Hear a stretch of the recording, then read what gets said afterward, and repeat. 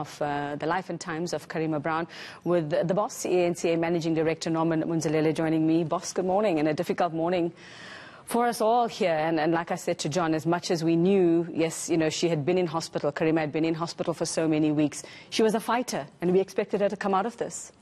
Yeah, no, a sad day indeed, Karima, to all of us. I just want to say my sincere condolences to Karima and her family. May they find strength in these difficult times.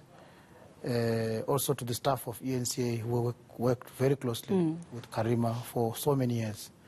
To say that find strength. Karima has been a fantastic addition to this channel. I think from my side, as the MD of eNCA, on behalf of everybody, I would just say my sincere condolences to the family. Well, we've been hearing, and I don't think Karima would mind us saying this about her, Norman, is, you know, she was loved, she was hated, and there were those who loved to hate Karima Brown. She was sometimes referred to as a problem child because she liked to ruffle feathers, and John speaks about all the SMSs that used to come through on, you know, how we were treating certain stories, but we're not asking the right questions, get that reporter to, you know, this is what the actual issue is. Did she give you headaches as well?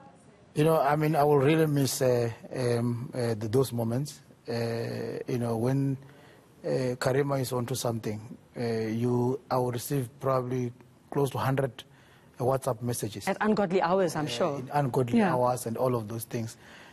Somebody who was very fearless, somebody who wanted to ask the difficult question, somebody who was always available for the channel. Whenever there's any topic, you call Karima, she will be here. And I think I will miss that as a channel. Yeah.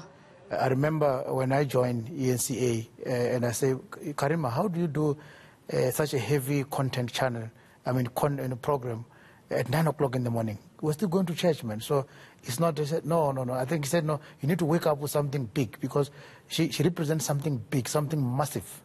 And I think we were just finding, you know, nice because we've moved the channel, the program to the 12 o'clock slot, was doing fantastic well, and I think people loved it, and we really miss Karima on this channel.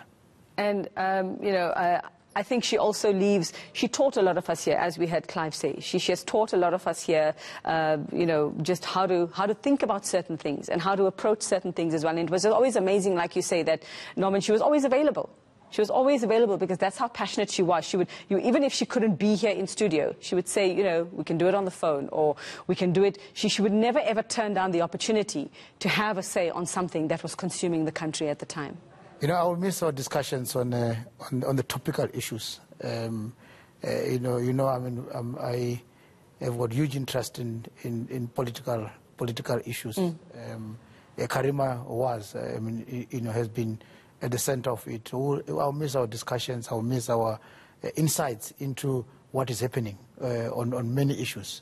And I think she used to bring to the channel, which gives us an edge in terms of how we see things and all of those things. So we'll miss that as a channel. I think I'm really hurt and sad about these developments. You know, I think we just need to find strength and move on as a channel. You know, I really want to say to the family, my sincere condolences to the family. And I think just for anybody who has missed it, Norman, we have a statement from the family here saying she'll be laid to rest in a private burial ceremony which will be held in accordance with Islamic rites and traditions, and there'll just be a small number of invited persons who will attend because of COVID-19, but I'm sure we're giving the family all the support they need at this point. We'll give the family all the support that they need in this difficult time. Also her son, Michael, must find strength. But thank you very much for that. All right. Thanks, Norman. Thanks for sharing that with us. I know it's difficult to get in and be the first to talk about this this morning, the shocking, sad news here, and a sad day at eNCA and in the media industry as a whole. We're all reeling from it. Journalist and broadcaster Karima Brown passing away from COVID-19. She anchored our weekly show here called The Fix, and she was a regular political analyst on our channel for various stories. Well,